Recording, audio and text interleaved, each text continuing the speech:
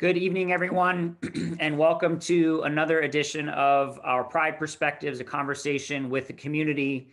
This is our third edition of a five-part mini-series that we're doing this week in honor of all of our accepted students. So we are delighted to have you joining us tonight. We are honored that you went through this process with us. And we once again congratulate you for being accepted into the Pride.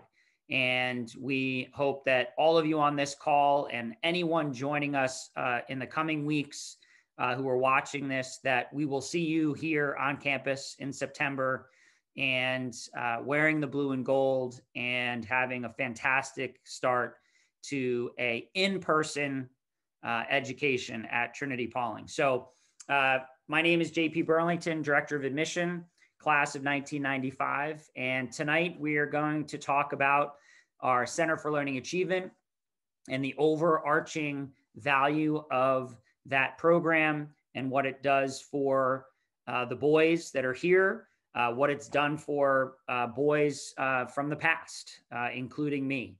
So we have had, tonight is the CLA, as I mentioned. Monday night was active learning, and we'll probably dive into that a little bit tonight as well. Last night, we had a great talk about the benefits of arts and athletics here at Trinity-Pawling. And again, those are all available to watch if you're not zoomed out yet, which I know we all are. And tomorrow night, we have a great one on our practicum, as well as our college counseling, and which again, we'll probably hit a little bit of that tonight. And then Friday night to finish it off, it'll be about the vibrancy of our student life and all the activities that we do on campus when their boys are not home. So without further ado, I want the panelists to introduce themselves, and then we'll get into our conversation. And that's what this is going to be, a conversation between this panel. But we want you involved as much as a webinar can let you be involved. There is a Q&A button at the bottom of your screen, so do not hesitate to throw in there a question. And if any of our panelists, faculty, if you're feeling like you can multitask and you want to take one of those questions, do not hesitate. But if not, we'll answer it in live session as we go. We also had some questions come in when you registered. So we'll get to all of those, but we want this to be as much of a conversation as possible. So without further ado, Mr. Gilman. Thank you, JP, and good evening, everybody. My name is Chris Gilman. I'm a teacher here. I've been here finishing up my 10th year working. I graduated in 2005, so I'm an alum of the school.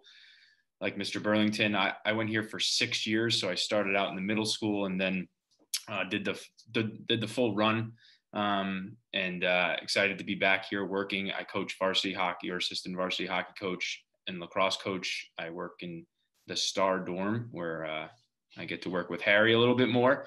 And then I'm the dean of the senior class, and like I said, I teach in the CLA, but more specifically the lead program. I teach the courses Composition 1 and 3 sections of analytical writing. Great. Mrs. Kellogg. Thank you. Sorry, JP, it took me a minute. Thank you, guys. So my name is Rachel Kellogg. I have been here for 26 years, taught here for 10. I have 3 children, 2 of which that have already gone through the school and 1 that is currently here. I teach, I'll back up, sorry. I coach varsity basketball and lower soccer, and I teach in the lead program. I teach executive skills and reading comprehension.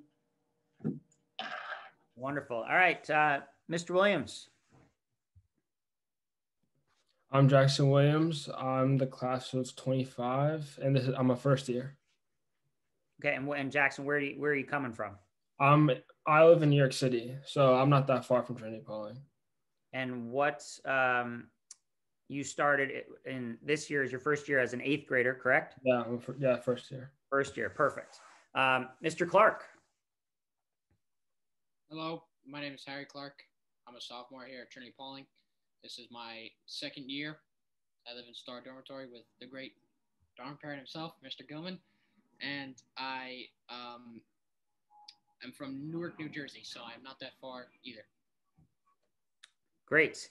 And without further ado, the leader of this panel tonight, and also the coordinator and director of the Center for Learning Achievement, Roberta is going to tell you a little bit about herself, but she's also going to dive right into this program.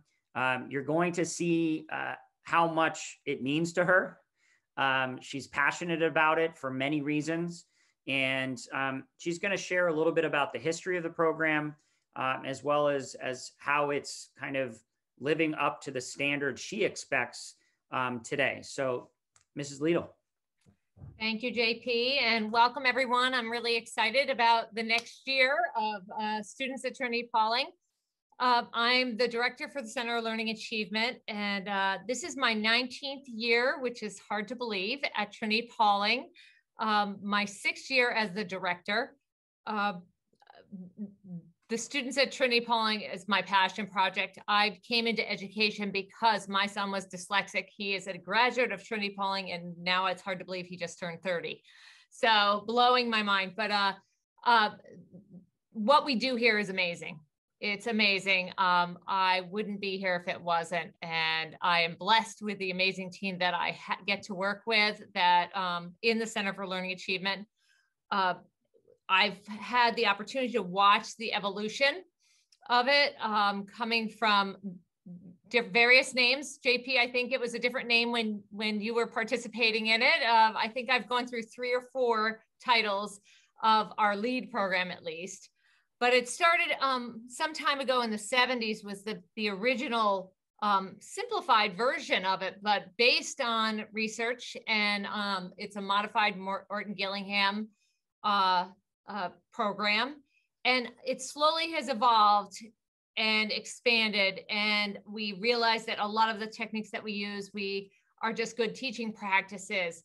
And the CLA is now expanded to also have executive skills, because we knew that we needed a component there to service or support kids that just needed that extra attention with the organization, planning, prioritizing, initiating, things like that.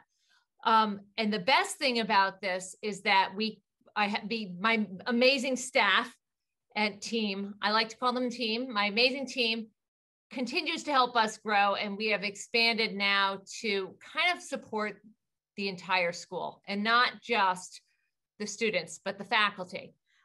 They're becoming experts. They are experts. They're becoming proficient in the newest practices of how we support learning, how we help students reach their potential. We expanded a couple of years ago. I'm starting to lose track, but probably about 2 or 3 years ago, we started the Allen Reading and Writing Lab, which was a place for all of our students to come in, get support, writing help, homework help, just a wonderful place to collaborate. And that's the beauty of the Center for Learning Achievement, is we're constantly refreshing. We are looking for ways to do it better. And we're looking for ways to connect with the students and to help them, whether it's writing a paper or whether it's just navigating their course load. And I'm excited because now I've dragged in college counseling willingly, and they're going to participate in the Allen Reading Writing Lab a little more now. And so you're going to see this really active space that has another layer of support for our students when they're writing for their college essay, or they're just kind of trying to kind of have a brainstorming session on what their interest is and where they want to attend school. So you'll see a piece of that in the Allen Reading Writing Lab. I'm amazed every day by the great work that our faculty does for these kids, these boys, and by far my team and 2 of my star players here on the panel reach out and support kids across campus. And I think that's one of the biggest, for me as if it had been today, I would have been in the lead program. It was, as we all said, it was a different name back then. But I think the evolution of this program is that students of all abilities, all different learning styles, can utilize the services in the Center for Learning Achievement. And Mrs. Kellogg, if you could, we talked about this a little bit this morning, just about the students that outside of, and we're going to dive into a little bit of the executive skills program and the lead program in a bit, but talk about some of the kids that you've seen in the halls come in and need assistance. Right. Absolutely. So, I see, at least, especially in our hallway here, and we talk about, the different wings and where we teach in our program, we're kind of a little bit together down here, which is wonderful to support each other. But we find kids, trickle in and out of our classrooms, between classes, looking for help, right? Whether it's navigating, they're struggling with some of their AP classes, and they're struggling with how to organize what's happening, or navigating how to approach a teacher. And I had a kid who was taking multiple AP classes come into my room one day, kind of melting a little bit. It was the end of the marking period, just trying to figure out how he was going to approach a teacher about something. And so we really talked through that, and it didn't take him long, but I think the empathy that we have here for our students, realizing that it's that time of year, or there's something going on in their lives, that they can come to us and come to any teacher for that matter, but come and say, I'm really having a hard time navigating. And I never, some of these kids I've never taught before. So it's great to realize that for them, that they know that they have people here that they can come to. Yeah. And Harry, I saw you were shaking your head at just talk a little bit about your experience. You're almost through year 2. And obviously for the 2 years you've been here, they've been different. You've had 75% normal. And now you're almost full year of COVID.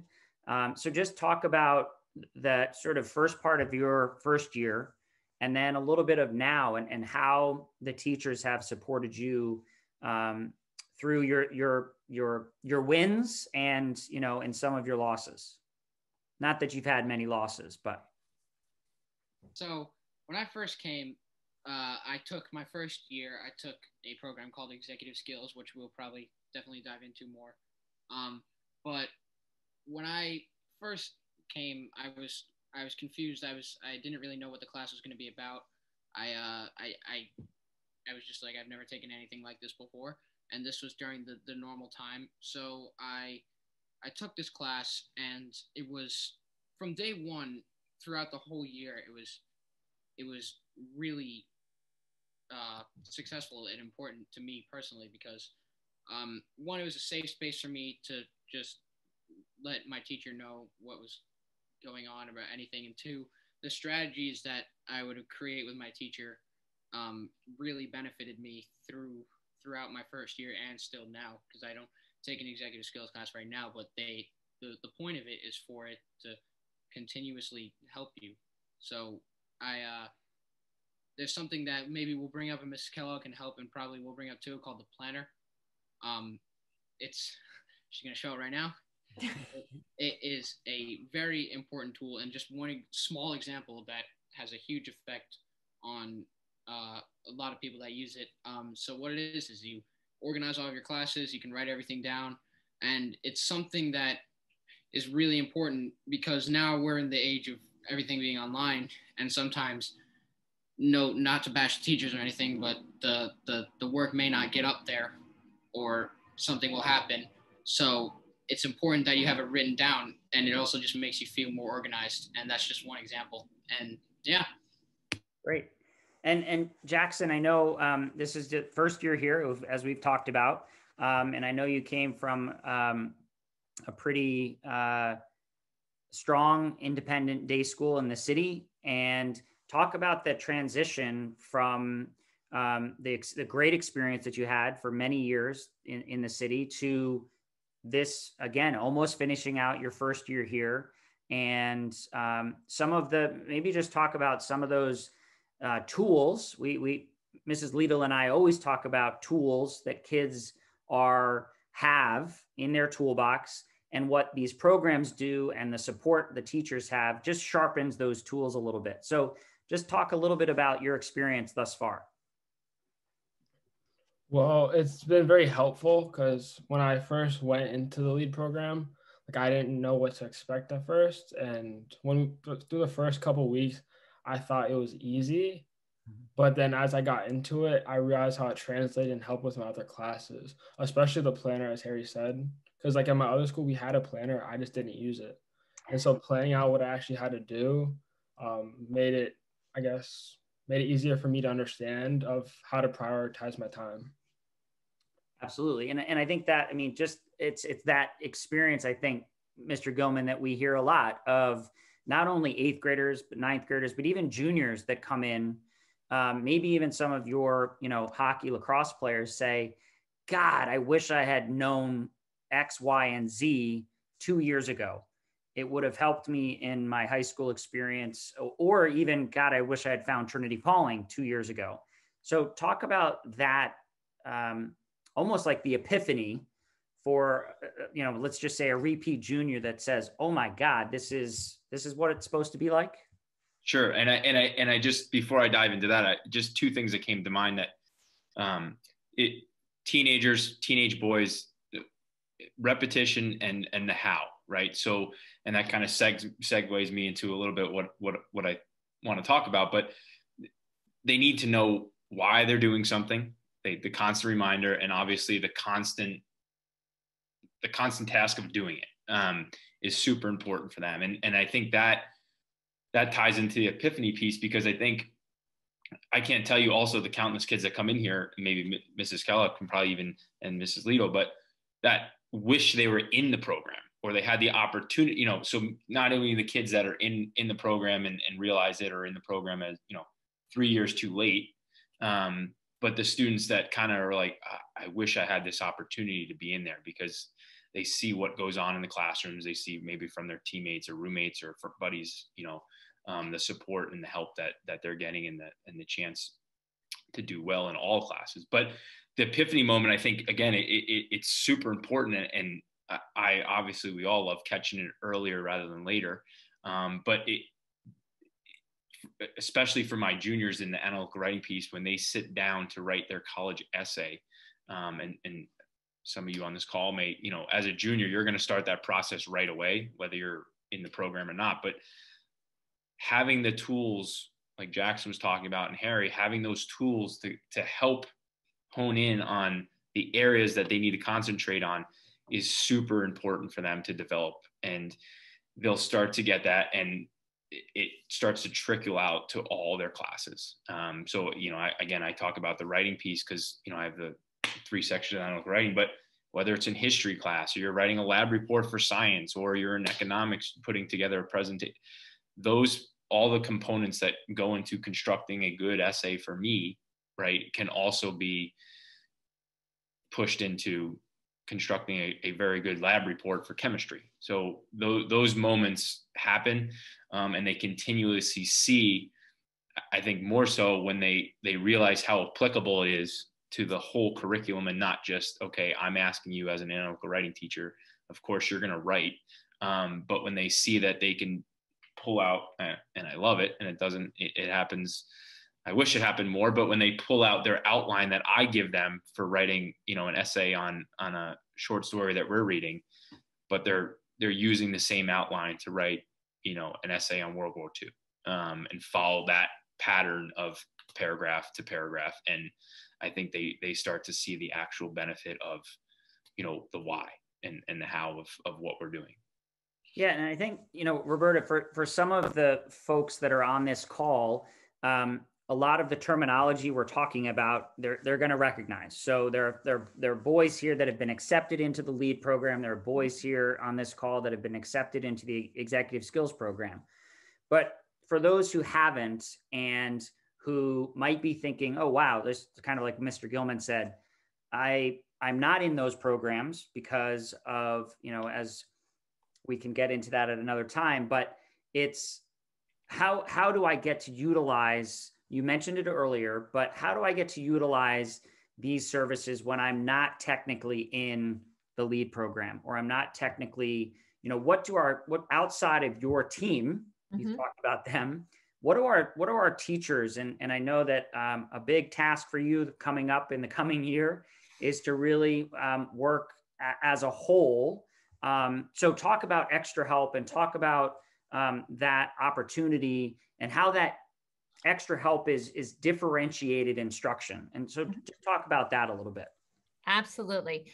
The beautiful design of the way that academics is performed at Trinity-Pawling, I think of it almost like an onion. So we start from every student has their advisor, and a lot of people on this call have already heard kind of the advisor-advisory relationship. That's a really important relationship. Then you have your classroom teachers and the way that they utilize extra help. So this has been a really interesting year with the pandemic. And we were really quick to notice that sometimes students are not, especially with our students that were on campus, that extra help didn't work well through Zoom. So we were really quick to collaborate and kind of come up with scenarios where we could do in-person, 6 feet apart, extra help and things like that. So the dynamic piece is it starts in the classroom by the specific class because they're the expert in that field. Then my team also can support those teachers, right? They're the experts with the toolbox, with coming up with the strategies, with understanding the profiles. Sometimes there's students that come in that aren't even aware that they're struggling in some area.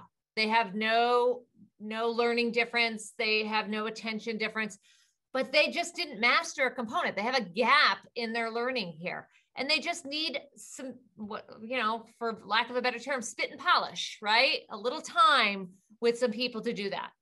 So we start with the teacher. If the teacher feels like they're not getting any cadence, they will reach out to my team, right?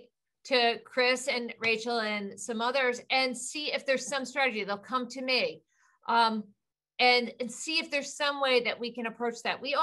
I collaborate, and actually most of my team collaborates with our Dean of Counseling, our Dean of Residential Life, our Dean of Students.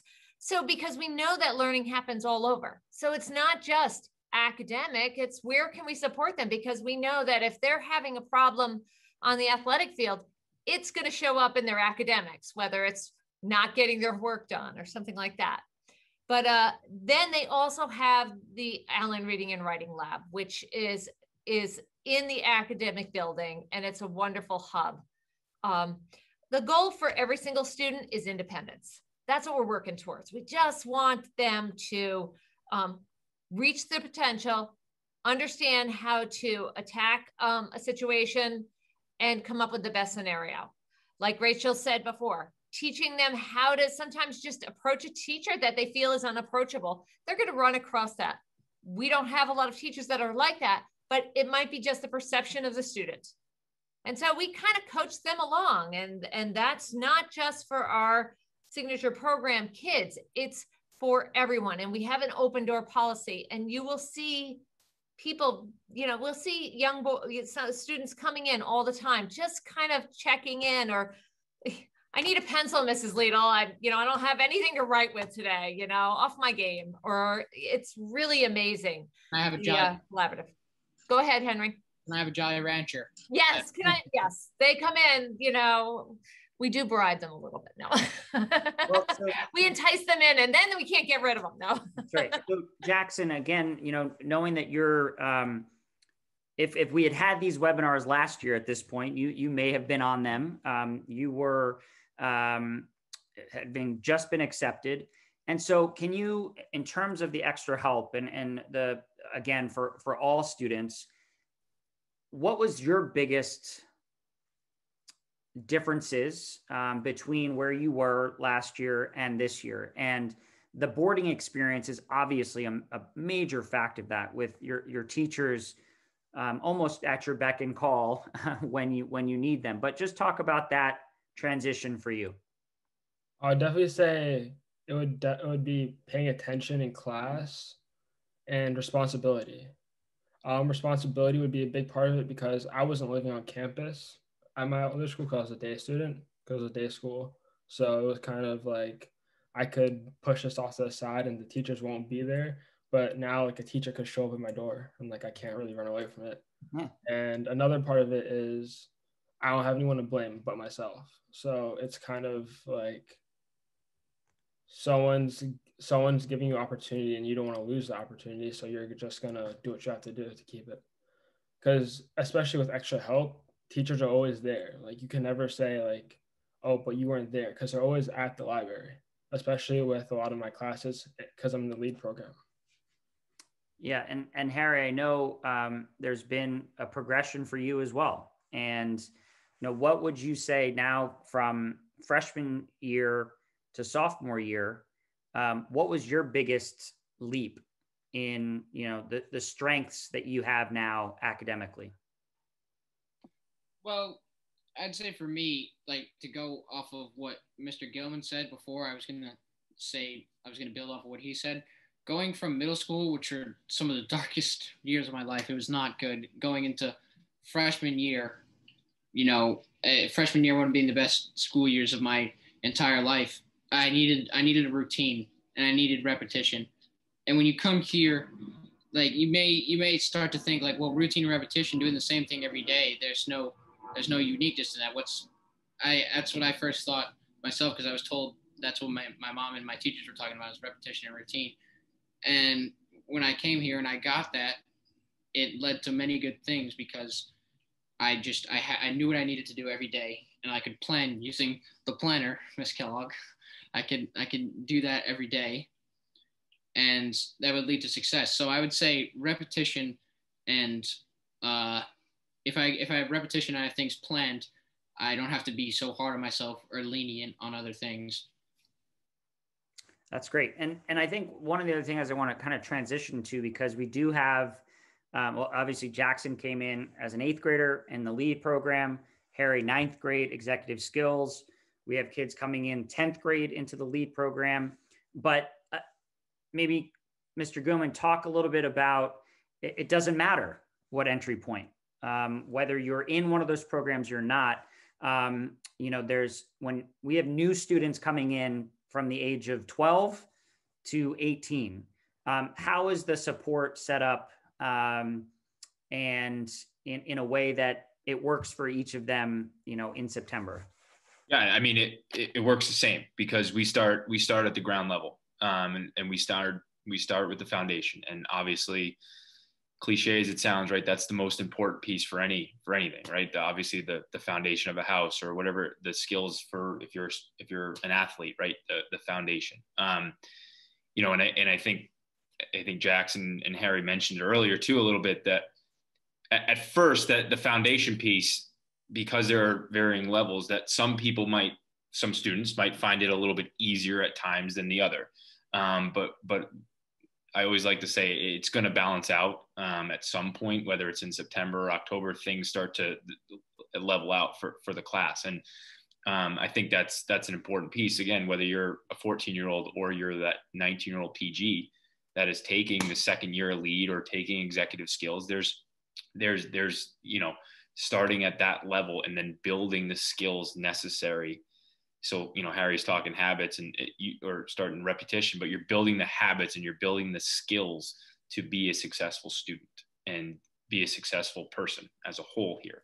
And that Roberta mentioned that earlier, right? It starts to trickle out everywhere. So it's not just in the classroom or in, the lead program or in executive skills. It starts to show in all areas, and things start to boil over. So having the having a good foundation and a good base of skills and start to develop gradually up is important. And we see obviously the benefit, whether again you're that 14-year-old or you're that 19-year-old that needs the extra piece before they go off to college. There's some students I was speaking with a family yesterday, and you can come in and be a lead part of the lead program as an 8th and 9th grader or 9th and 10th grader, but you may need a little extra piece before parents feel comfortable before sending them off to college, and maybe they revisit an executive skills course as a senior after they've been actually a graduate of our lead program. So they just sometimes mom and dad need that little extra confirmation that Harry or Jackson are ready to go off to college. So, and I think, Roberta, that's a lot about, or Rachel, just flexibility in our schedule and in the opportunity for kids to continue that path and growth. And I know, Rachel, you've had 2 boys go through, one's right in the middle of it all. How do you, with an academic schedule and the opportunity, what do you feel like the benefit is for, I wasn't really going to dive into the all boys piece of this, but I think that has something to do with kids going to extra help and kids coming to sit with teachers in their classrooms on a daily basis. There is something to that. So could you talk a little bit about that? I'm going to talk about 2 things. I'm going to first transition with Chris's and just saying too that it transitions to what you're asking too, that we meet kids where they are, right?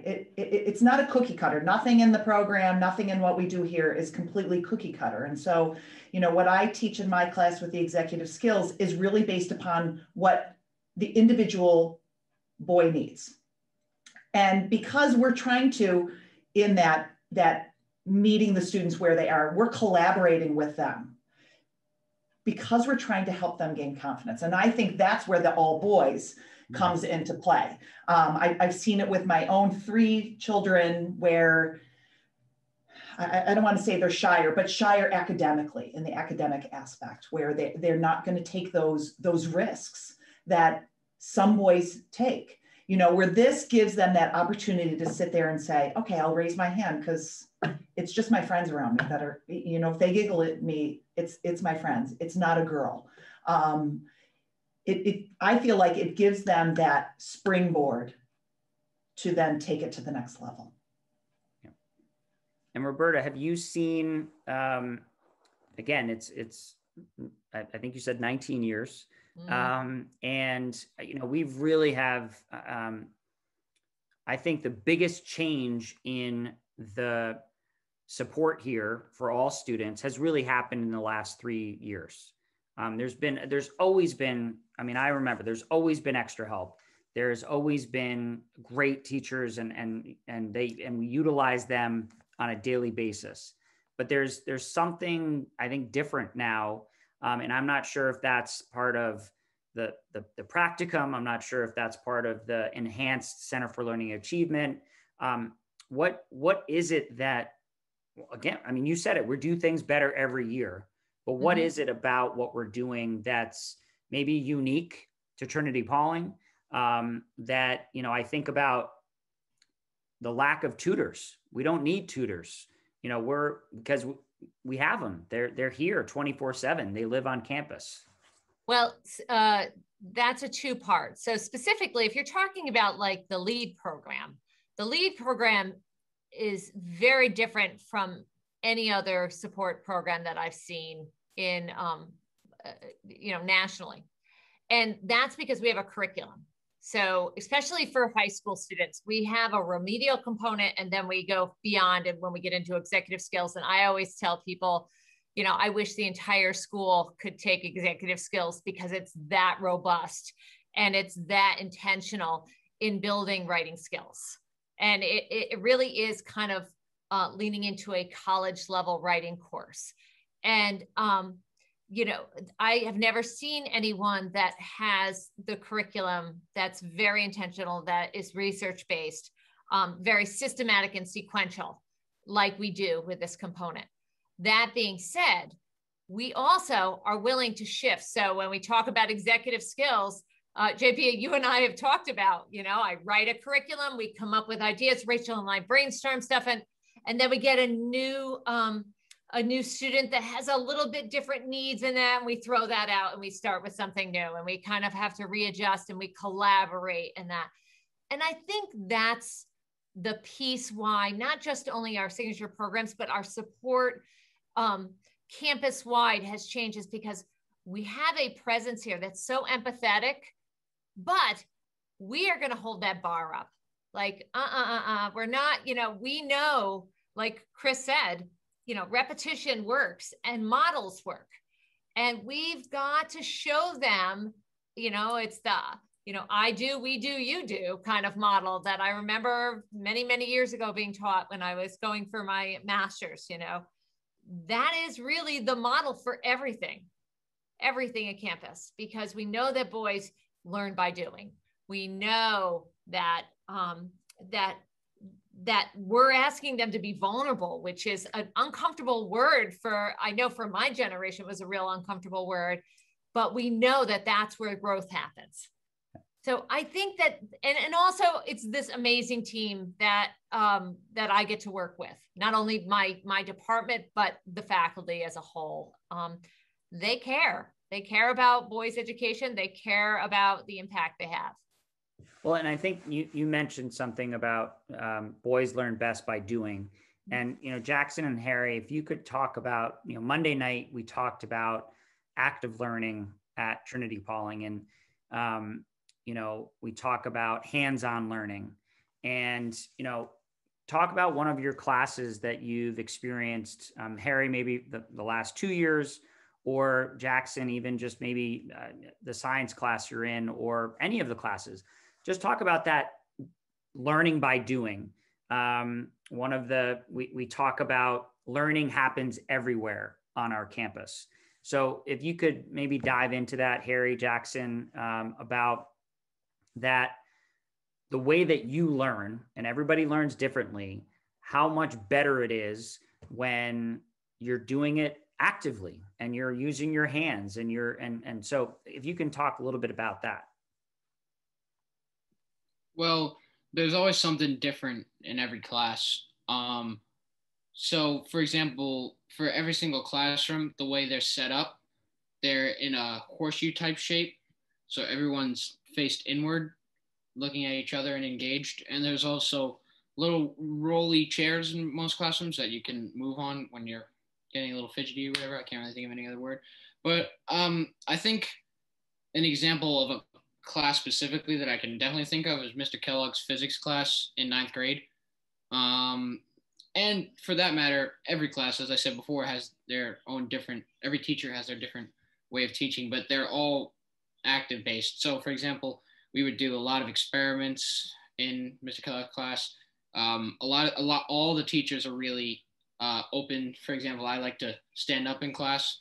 It helps me. And so a lot of teachers, actually all the teachers will let me do that. So they listen to you and they know that everyone learns differently. So they let you do not whatever you want, but in that sense, whatever you feel is best for you within the standards of the teacher. So. Yeah, perfect. And Jackson, again, first year here, do you see, you were in an all boys school before as well. So boys learn best by doing. I know that's a big piece of all boys education everywhere, but have you seen a difference here with that? Yeah, because like in Mr. Klohar's class, in our history class, we talk as a class, like we just not listening to a teacher talk at us, because after a while, like we zone out, especially me. So Mr. Klohar, he will talk to each of us, and like we will talk as a class. Like we won't just be sitting taking notes the whole time, especially at the beginning of class. Like we'll talk about what's going on in the news of that day or something like that. So I would definitely say that engaging with each other is very helpful. Yeah, and that goes back to the style of our classrooms and the collaboration of, it's not just, and we talk about this all the time when we're touring families, no one, boys or girls, like being talked at for 45 minutes. But when students can be in a collaborative environment, the learning happens in a different way. And again, 2 nights ago, we were talking about active learning and how teachers utilize this campus, this 240-acre campus, to the best of their ability. And, you know, history teachers and English teachers getting out of the classroom and utilizing this space. And that's how our young men and who become men are successful. And I think, you know, Mr. Gilman, if you could think of, and this is, again, I'm coming at you from left field here, but you can think of someone who you've taught over a span of time. And, you know, in 2 years, you could have, this could be your Harry Clark story. But, you know, talk about maybe just anecdotally about someone who you saw, you know, go from a young freshman who, you know, needed a little hand holding once in a while, which everybody does, to someone who by senior year, they were crushing it. Yeah, I mean, I won't use names, but, you know, I think there are many, but there's one in particular that not often, well, sometimes, but not often do I get to teach a student in composition 1 in the first year, but then also I get them in analytical writing. That doesn't always work because obviously for the sections, but for me personally, to see the growth that, you know, when I was doing the writing tests early in September in composition 1 and reading comp, I taught a little bit of reading comp, and seeing that paragraph, I think I remember walking into Roberta's office and I don't think I could do this. I don't know where to start. But then, you know, obviously through the whole process and the repetition and the constant practice and the work, the development in comp 1 was great. Not ideal for where he wanted to be. He put a tremendous pressure on himself, and would often get frustrated with himself. But then I remember him coming back sophomore year and talking about, he got Kurzweil, which is a software program that we were using at the time. He, you know, unprompted, got it over the summer and used it, you know, for one of his summer reading books. And he was like, this is incredible. I can't believe I've been missing this all my life. Like, you know, go back to the epiphany. And then I had him in analytical writing that year, and watching the progress, you know, obviously personally, selfishly for me, it was super rewarding. And I remember parents' weekend of his sophomore year, I pulled out his writing sample from comp 1 and I showed his parents. And at that time I showed him the first essay that he wrote for me in analytical writing. And, you know, while there was still some minor grammatical errors and punctuation and organizational issues, overall, what he was able to produce in just, you know, a year, you know, or 13 or 14 months was incredible. And then Mr. Mead actually was able to share me. Obviously, he graduated from the lead program as a sophomore and continued to drop by and always pop in junior and senior year. But then Mr. Mead shared with me in his college essay, and I a little emotional, you know, at night and day. And I don't think, you know, I'm not trying to say that it was because of my teaching, but come on, sure you know, yes, it was. Yes, it was. I was waiting for the head nod from everybody else. But I just think I think it's a student that bought into not just what I was asking him to do, but what the school was asking him to do.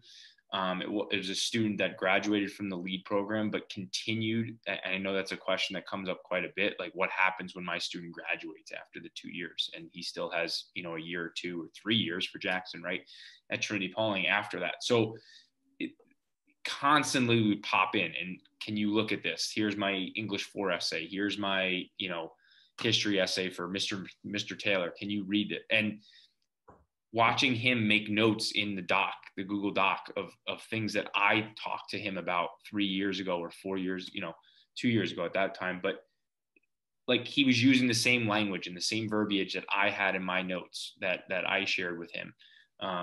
Just watching a student like that bought into all sorts of the technology and made sure that, you know, he was doing everything he can to be successful, and learning was very hard for him. And he graduated, you know, as a prefect, on the headmaster's list for probably his entire time here, I would think, and has gone on to a successful school and continues to text, you know, weekly and update weekly. And it's obviously why we do this job. Sounds like a proud parent.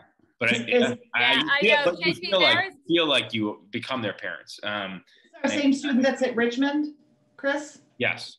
So he recently wrote this incredible, and not to get off, but he wrote this incredible article in which he sent to my husband. And my husband said he had never seen a writing piece like this. He couldn't tell if he had written for the New York Times and said, you know, when he knew this individual as a freshman, he could barely write, to this incredible sports article that we were beaming about. And again, like Chris, like you said to Chris, you know, the beaming parent. I mean, we were proud of the writer that he had become, and seeing the evolution of it has been incredible. I want to add to that, JP, is that you just saw the heart of my team right there. And sometimes you hear the heart coming down the hallway when something amazing or they're accomplishing something. We are extremely vocal. We celebrate much like their parents, sometimes beyond what their parents would celebrate. But it's watching that evolution, watching them to start to just lean into a little bit of confidence. And I'm not talking just kids that are in our program, but we get to see that across the board, whether it's on the athletic field, in the dorms, you know, participating in a club, winter projects, things like that. That all of a sudden where they just are willing to just take a risk where they probably were not comfortable, and actually take the advice of a really great teacher like Mr. Gilman and Mrs. Kellogg, you know, and say, all right, I'm going to try your method. I'm going to try the formula of how to write a good paragraph or write a good essay. I'm going to consistently follow the planner or our strategy for time sensitivity or any of those components. It's just the leaning in. And that's the hardest part about supporting a student, is getting them to trust us and to feel comfortable enough and to feel a connection that they hit a stride and build their confidence. And then it's like a snowball rolling down the hill. Yep. And in the last couple of minutes, I'm going to ask kind of everybody. And unfortunately, Harry's going to have to be the first one to answer it. So he's going to speak eloquently about this. But, you know, Harry, when you think about, you've got now a couple more years, and when you, I mean, I know you're coming back in a couple of days for the spring, which as a lacrosse player, that's, you know, knowing what happened last spring and what you're excited about, but not just lacrosse, but what excites you about the next couple of years of your life at Trinity-Pawling? Well, I'll make this eloquent and short. One, obviously, this is, I don't mean to put athletics over academics, but one, I mean, not having a lacrosse season last year and coming back and realizing, and this is also my first time having a spring term at Trinity-Pawling. I didn't have one last year. So coming to the realization and knowing that I get to go to practice every day and view my boys and teammates every single day is one great thing that I get to look forward to. Two is just not to toot or whatever, toot my own horn. Is that what it is? Yes. Yep. Just hopefully, and if I continue the way I am, continuously see my growth, as the example of what Mr. Gilman said with that student. I just want to continuously grow and hopefully actually get into some challenges that I can, and obstacles that I can get over. And as my mom say, become a Christian gentleman. Nice. And Jackson, again, first year, lot of time to go. And you're not going to have, 6 years like Mr. Gilman, but 5 is a good amount. What are you most excited about the future you have with Trinity-Pawling? I'm excited to see what I could become in the next few years, academically and with sports, because as I feel like my teachers know, I'm not the best writer, so I want to improve on that and see where that takes me in sports. Yeah. And I know sports for you this year has not been everything that no one has. But I'm sure this spring should be great for you, and it's going to be great for everybody to be outside and back at it. So my distinguished faculty here, we've got a lot of years. What excites you, Mrs. Kellogg, about the future of Trinity-Pawling? There's lots of things. I would say working with the people that I work with every single day gets better every day. I love coming to work, and I love working with the people that I'm working with, and I love working with the students that I'm working with. I love the direction that we go in every year.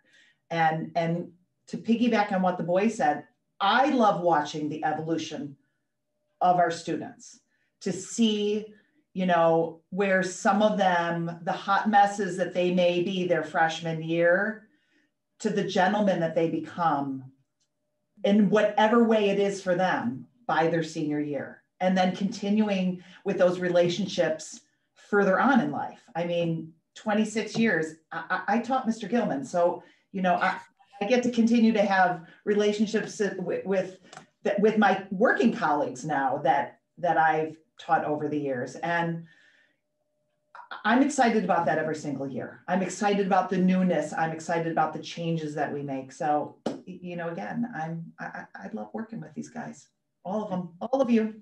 Mr. Gilman? Harry, she told me that I was the best student, so sorry. I know you second place. I just think the challenges that everyone's willing to kind of hurdle and to kind of echo what everyone is saying is both faculty and students, their ability to lean in and try new things and continue to kind of push the boundaries a little bit.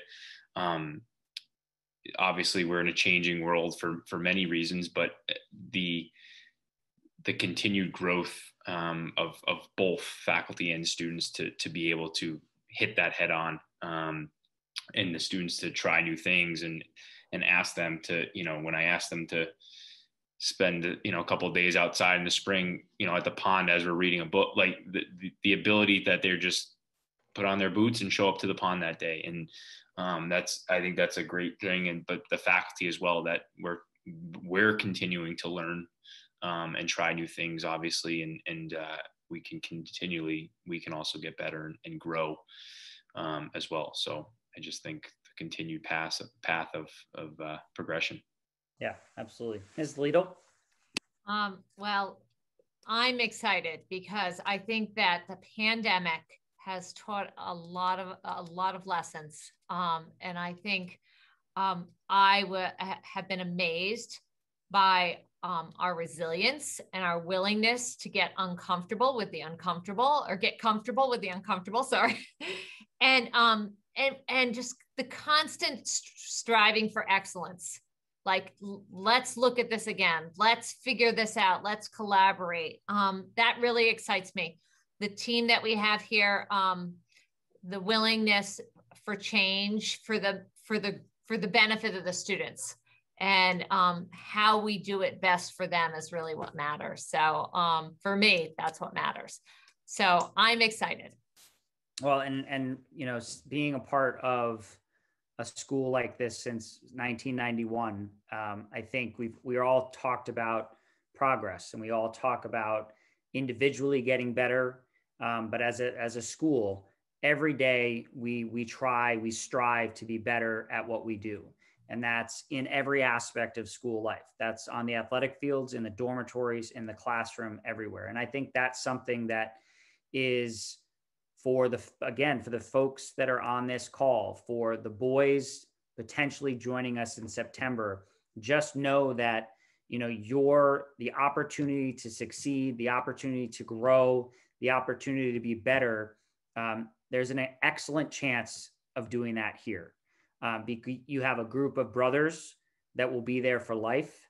And they are going to help you every day, not just your teachers, not just your dorm parents, but your brothers that live down the hall, your brothers on the field. And I think that's an important aspect. No matter how strong you are in the classroom, you could be a 7 APs, you could have 15 by the time you graduate, or you could be like me, who AP Music Theory, that was my lone AP class, which Harry, you're right there with me, buddy. I'm sure there's going to be more, but you can be whatever you want to be and have the strength to do it with the support of everyone around you. So there's my soapbox for 7:55 on a Wednesday night. But again, first of all, thank you to my panelists, Harry and Jackson. Thank you for taking the time. We look forward to seeing you in a couple days to start this spring break, to finish spring break and start the spring term. But as always, again, congratulations to those of you who have been accepted. We truly, truly congratulate you. We look forward to seeing you in September. And please stay safe, stay healthy, and enjoy the warm weather. Have a great night, everyone. Thank you.